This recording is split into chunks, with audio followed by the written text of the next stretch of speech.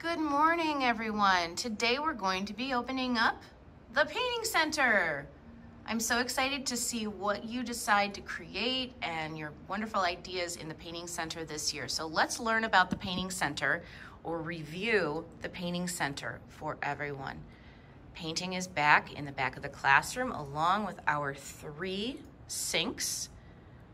We have messy mats that you should use anytime you're painting, or if you're doing a messy glue project, you can use a messy mat. I prepare my space with a messy mat, and then I always am thinking about an idea. What am I going to draw? What is my painting going to look like today? The painting paper you're gonna want to use when you're ready to make a nice painting is in the orange box. This is the painting paper. So I'm going to take a piece of painting paper and I'm thinking, what is my idea today? What do I want to create? Maybe I want to make a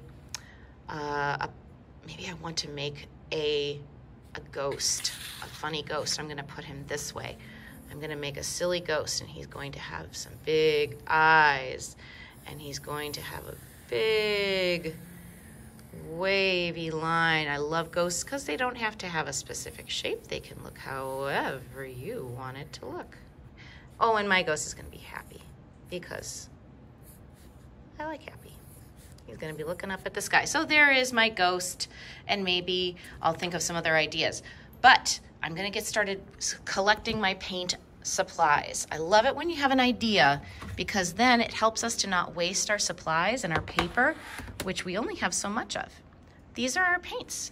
You may choose one type of paint. Do not take all of them. You don't need them. You have one hand you're going to be painting with your brush. So just select one type, and you may always sit next to someone and share. I'm going to borrow these paints today. These are paints, along with these, that will need water to wake them up. So these are some paints I'm going to try today. I'm going to walk myself down to get a cup of water. The water should only be half full, and then I'm going to select a paintbrush. I'm going to take the paintbrush and my water and my paint back to my area. Now, if I change my mind, I can always take these back and collect a different type of paint, but you should only have one kind of paint at a time. You can only use one type of paint at a time. If you look at the paints, you'll see that there's 2 little knobs on this end and a little bump on this end. Whoops. This is the side you open the paints up from. So I am going to press and pull this part open. Yeah, they're a little messy. They have been well loved. We love to paint in the art room, and messy paints doesn't mean that they don't work. So I like to wake up my paints by putting my water on my paintbrush, just give it a little dip and a little wipe. Now my ghost, I think, is actually going to be a very silly ghost. He's going to be, or maybe I'm gonna paint the background first. Think about those things first. What am I gonna do? I think I'm gonna paint the background. I am just painting, I'm petting the paint with my brush. I am not digging, I am not pushing. No. Just a little pet, like you're petting a dog or a cat. And then I'm gonna try it out. Oh, that's a very, very bright color. I think I want it a little lighter, so I'm gonna add more water to my paintbrush. And I'm gonna go around my lines, and I'm going to paint off to the edge of my paper. I'm gonna move my paintbrush gently.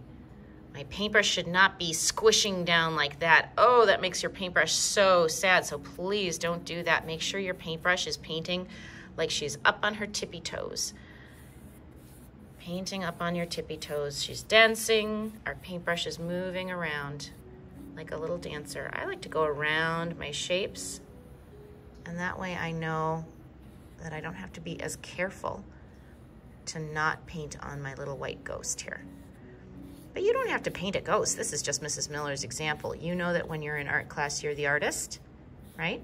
You get to choose what kind of art you want to make. Maybe you want to make Pokemon, or maybe you want to make something totally different. This is your chance to create. So you get to decide. I paint my painting.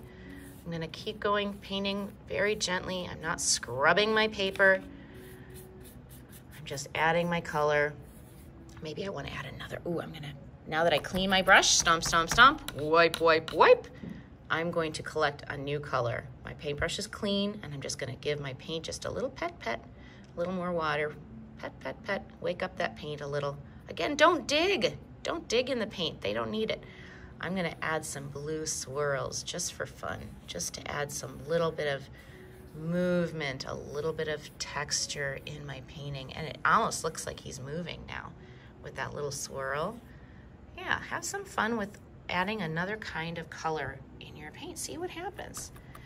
Now, I'm gonna let this dry because I wanna have you guys have a chance to get started soon, but I forgot something important on my painting. What did I forget? It's not the eyes. I'm gonna do that later. I didn't forget that. It's not the eyes or the mouth. I forgot my name. Ah, Mrs. Miller forgot her name. I'm gonna look for a spot on my paper. This spot is a little bit more dry. I'm not gonna turn my paper over because I don't want to smush and mess up my painting. So I'm gonna just write my name, finding a dry corner. But oh my goodness, my friends, please write your name first. First thing you should do is write your name, and Mrs. Miller forgot. It's the most important rule when you're painting is to write your name, and I forgot it. So remind each other, remind your friends, think to yourself, what's the first thing I need to do? Write my name. Oh my goodness, Mrs. Miller, I can't believe you forgot. I'm gonna take my painting very carefully to the drying rack, and I'm gonna make sure that it's sitting on at least 2 of the little racks here. I don't want it to fall through. So I'm gonna slide it in. If there's not room on top, we slide it in its own little rack. You guys are gonna look for 2nd grade if you're in 2nd grade. If you're in 1st grade, you're gonna look for your tag here. Any grade you are, you all have your own drying rack so that we can keep track of where your paintings are. When I'm done painting or you know it's time to clean up, you don't wait. You bring your things to clean up right away. We take our things, we take our whole tray to the sink. I put my paints back. I pour out my water. I get some fresh water. Half full is all it needs. I'm gonna just take this back over here.